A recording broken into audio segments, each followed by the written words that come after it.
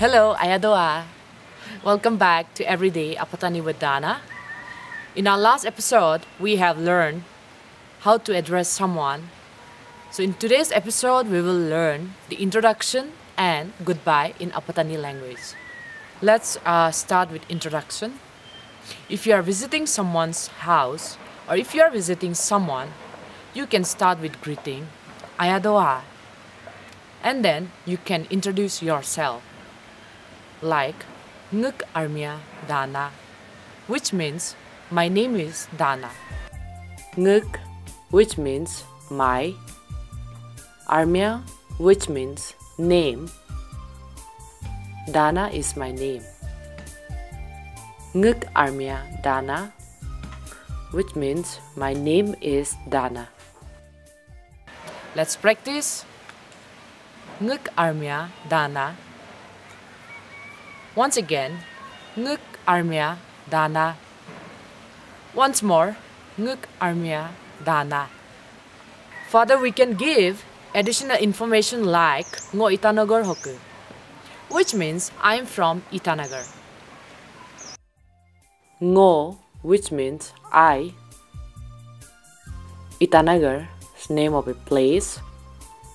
Hoku, which means from.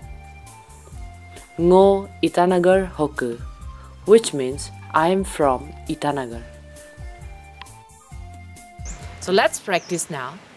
Repeat after me. Ngo Itanagar Hoku. Once again. Ngo Itanagar Hoku. Once more.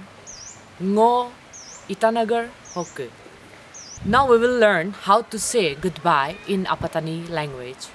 When you part your ways, usually Apatani bid goodbye by saying Ke kapasasa, which means see you again. Ke, which means okay. Kapa, which means see. Susa, which means each other.